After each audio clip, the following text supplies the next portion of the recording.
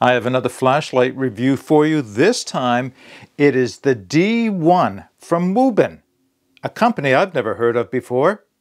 If you're interested in knowing more about the D1 and the company Wuben and why I like this flashlight, keep watching. All right, before we begin, I just want to point out that I did not pay for this flashlight. It was sent to me for testing review, but I'm receiving no compensation for the making of this video. All right, so I received this flashlight some months ago from the company Wuben after they had reached out to me and offered to send it to me. Now, I had never heard of the company Wuben before. They did say that they were the largest manufacturers of flashlights in the world. I wasn't aware of that. Maybe you were. By the way, if you have any experience with Wuben flashlights, then please put them in the comments section at the end of the video because I'd be interested in hearing more. So I did do some research, some background checking on Wuben, and they had a number of flashlights that I was quite interested in taking a look at, different from most of the flashlights from other manufacturers, at least ones that I have seen, or at least ones that I've tested myself.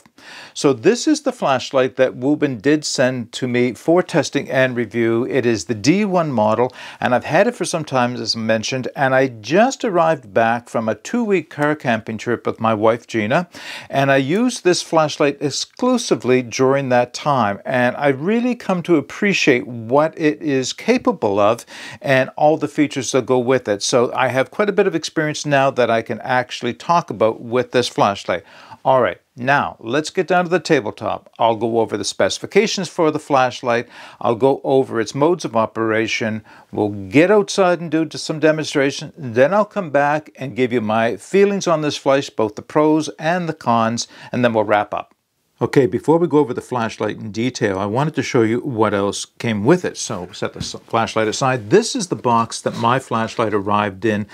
Yours will look different if you purchase one of these flashlights. This is set up for flashlight reviewers like myself, so it's just a little bit of a different looking box. However, the contents remain the same. And the contents begin with a product information card and the specifications on the back. You do receive a lanyard. I chose not to put mine on. You receive a set of O-rings, two pair of O-rings, and I recommend you keep those handy, and I'll talk more about those in a few moments' time. And you do receive a rather unique charging cable. So not only is it set up for USB Type-C charging, but it also acts as a discharging cable in that you can use this plugged into your battery to recharge another device through this port on the side, which is a USB port as well. And I'll demonstrate that in a few minutes' time. All right, let's look at the flashlight. So the flashlight overall length is 4.13 inches, which is 105 millimeters.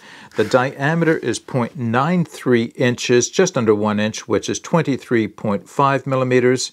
It comes in at 3.8 ounces or 109 grams with the battery installed. Now, I say that for a reason because a lot of the flashlight manufacturers give you the weight with without the battery, which of course is not the way we carry flashlights, so it's much better to know the weight with the battery, and I did confirm that on my scales. It has a bi-directional pocket clip, a rather nice pocket clip, very deep carry, and the other direction, meaning it could be installed on a ball cap if you wanted to use it as a headlamp. Now it is rather heavy for that, but it could be used to free your hands up so you'll have 2 hands free to do whatever you need to for at least a short period of time. It has a magnetic tail cap, which is actually quite strong, and I'll talk in a few minutes' time about how I used that when I was out camping with this flashlight. It has an IP68 Ingress Protection to dust and water down to 2 meters submersion. Now, this was something I was not familiar with. What does an IP68 stand for? Because I was used to reading IP68, so I did a little research into this, and I thought you might be interested. So the designation means IP stands for Ingress Protection. The numbers that follow stand for first dust protection and then water protection. If your flashlight comes with an IP68, it means the X stands for the fact that it was not tested for dust intrusion, but it was tested for water. So this flashlight was tested and received the highest level of protection against dust and water, resulting in the IP68 designation for it. It does also have a 1.5 fall protection. So one of the unique features about this is that it has a 175-degree wide-angle floodlight, and it does have a central hotspot. I should be able to show you how that is operated. You can see what looks like a small lens in the center of the rather shallow reflector, and that gives it the central hotspot, which is nice to have in addition to the floodlight. It has a max beam output of 130 meters, not a long distance, but for what I like to use this type of a flashlight for, that's plenty distance. So let's go over the output for the flashlight. So it has a high of 1100 lumens, which will last for 30 seconds before the protection circuitry brings it down to 400 lumens, where it will run for another 2.5 hours. On medium, it'll have 300 lumens of light, and that'll run for 5 hours. On low, it'll has 100 lumens, and that'll run for 30 hours. And on moon, it has a 5 lumen output for 150 hours. It does have a strobe, which runs at 2800 lumens, and it has an SOS mode, which runs at 300 lumens. Now, it is powered by a USB Type-C 18650 battery. Now, that's a little bit different than most flashlights, and I'll demonstrate what it looks like. So the tail clip does have a spring in it, and there's also another spring inside, which between the two of them add to the fall protection to absorb some of the shock. Now, this is the 18650 battery that came with it. It has its USB-C port built into it, so there is no external way of charging the flashlight. It has to be dismantled so that you can get at this. Now, at first I thought that was a bit of a con, and it may be a bit of a con, but it's certainly not a deal breaker. And this is how they achieve that level of protection for both dust and water. So there is no port on the outside of the flashlight where either dust or water can get inside of it. Now, there is one small issue with this, which hopefully I won't have to demonstrate. And what I mean by that is when you put the battery in, there is an O-ring running around the top of the threads here. And I have had occasion where in putting the tail cap back on, the O-ring was kind of pushed out a little bit, and I had to back off and start again. Let's see if it happens this time. I find that if I'm slow and take my time and just watch, good, it worked that time. Now, it's only happened a couple of times to me where a little bit of the O-ring would start to push up out of the threading there. And it's for that reason that I mentioned you might want to keep the O-rings, the spare O-rings around, just in case you accidentally damage the O-ring. I don't see that as something likely to happen, but it's good to have those spare O-rings around for that reason. Now, I have not had to recharge this from a dead battery. The recharge, and I've only had to recharge it once, or twice, I guess. Once when I first got it, and then just recently I recharged it again. But the specifications call for a 4-hour recharge of the battery from a dead state. Now, as I mentioned, I've only had to recharge it once, and that's after 2 weeks of use while I was out camping with this. So it's not something you're going to have to charge a whole lot, depending on your usage, of course, but for 2 weeks of camping, that's not bad. I did have to recharge it when I got home, not because it was dead, just because it was depleted and it was time to recharge it. Speaking of recharging it, there is a battery level indicator built into the on-off button, and it has both a blue light and a red light built into the on-off button. So if the blue light is on and constant, that means you have between 90 and 100% of your charge. If the blue light is flashing, that means you have between 40 and 90% of your charge. If the red light is on and constant, that means you have between 50 and 40% of your charge left. And if the red light is flashing, that means you have less than 15% of your battery charge left, and it's time to recharge it. All right, let's go over the modes of operation for the Wuben D1 flashlight. Everything is done from the on-off switch right here, and I just want to take a moment to talk about the on-off switch because there's a unique feature about it that I want to show you. So it does have a rubberized button right there that gives you a good tactile feel, and it has a nice click when you depress it. But what I really like about this, hopefully it'll show up, is it's built into a raised area right here, and that allows me to feel right away where my thumb is in relation to the on-off button, so I can find it quite quickly without having to look at the flashlight. It provides a secondary function. Now, this flashlight I showed you does have a pocket clip, but if I was to remove that on quite tightly, lay this down on the table, that raised area keeps it from rolling too far, so it's not going to roll off of the table and drop to the floor. Not a huge thing, but just a nice extra. But of course, if you have your pocket clip on, it's not going to roll off the table anyway. So as I mentioned, all operations are done from the button right here, and I'll start by turning it on in the moon mode. So this is moon mode. To turn it up, hold the button down. That's low, medium, and high. Turn it off and turn it back on. It'll come back on in the last lumen setting that you used it, so it has that memory function. Now let me take it back down to the moon beam. Now from moon, low, and medium, if I double press, it takes it immediately up to high. So in that way, it is similar to accessing turbo mode on other flashlights. If I have it on high, and let's take it up at 1, 2, 3, there. So I am on high. If I double click, I get the strobe mode, and if I double click again while in strobe, that's when I get the SOS mode. So if I turn it off, it just goes back to high, and once again take it down to moon mode.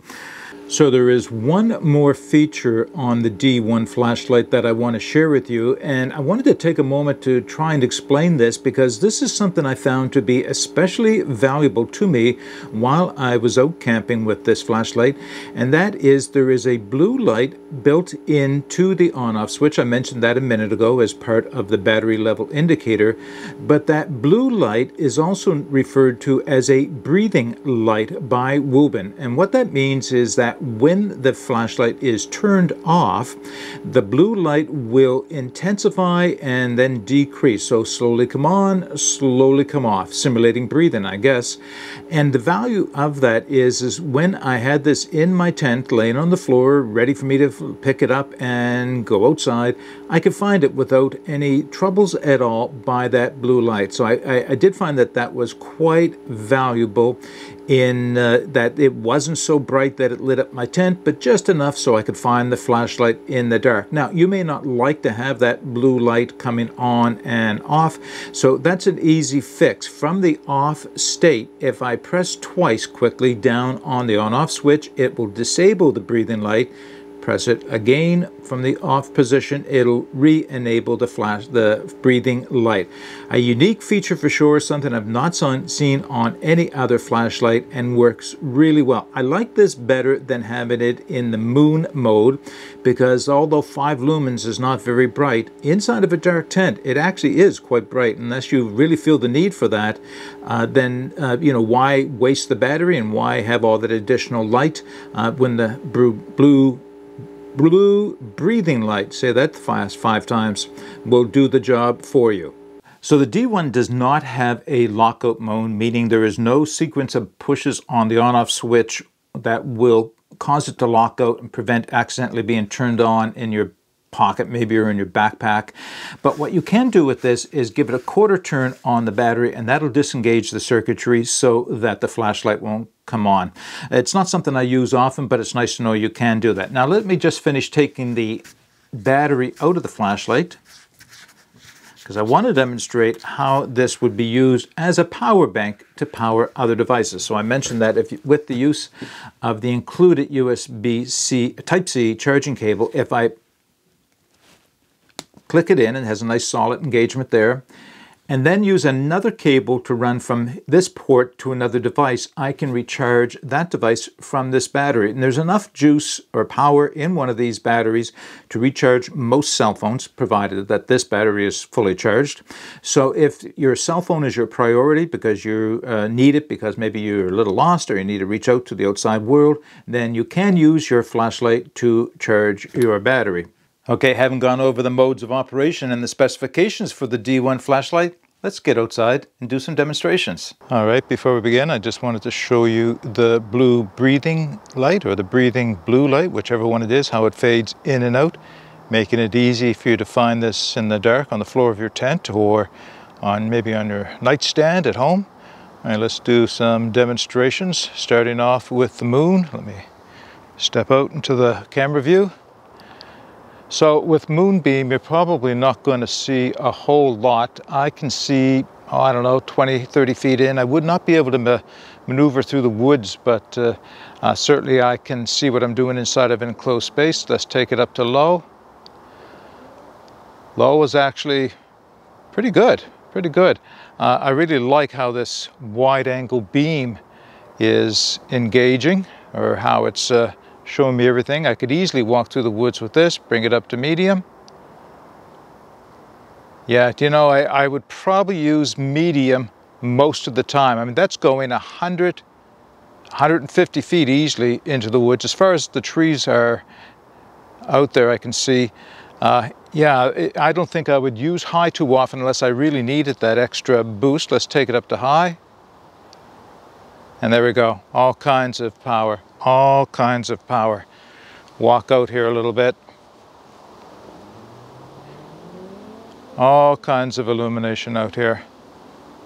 All right, as I mentioned when I opened up this video, I really do like this flashlight. So let me tell you what it is I like most about it. So I think first and foremost has to be the wide angle floodlight that this provides. At 175-degree angle beam, I can see everything around me. And that really works with me and the style of use I have for this flashlight, which is primarily in the woods at night, of course, or even at home for that matter. That wide angle just allows me to pick up everything around me. It does have a bit of a hot spot in the center, as you saw. That does give me a little bit more intensity, but not so great that it distracts from the wide angle beam. So yeah, I think that's probably what I like most about it. I have really come to appreciate the breathing blue light that's built into the on-off button. As I mentioned earlier, just having that in my tent with me means I'm going to be able to find it in the dark. Now, yes, I could put this on moonlight and leave it there because it's got such a long runtime on moonlight, but that's actually more light than I need in a tent. Yeah, the moonlight, even at that intensity, is quite a bit of light, and so I prefer that little flashing blue light on the side of it.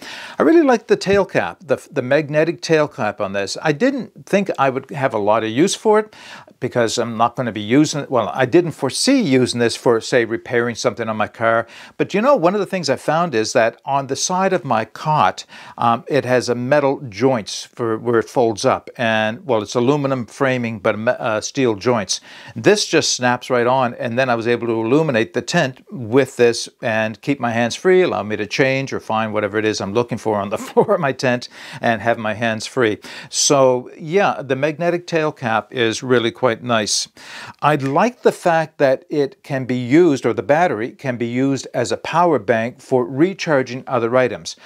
I don't see myself using that very often, to be honest, because I carry power banks when I go camping, just for emergency more than anything else. And, well, because of the video equipment I have to have power banks to keep them charged.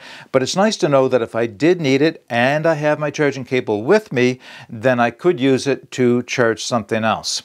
Now, what do I not like about the flashlight? It's not so much what I don't like, because these are not deal breakers by any means. It's just things I think are room for improvement.